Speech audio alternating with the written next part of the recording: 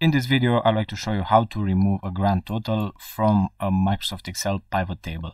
So the grand total, it's something that comes out of the box when we create a pivot table, but sometimes we may have data that doesn't really need to show a grand total. For example, like I have over here, I have some sales data filtered by quarter, so it doesn't really make sense to have a grand total. This is not useful information, and there's no obvious way to remove this grand total from here, but luckily we can do it by clicking anywhere inside the pivot table, then right-clicking, and from here we have this pivot table options option.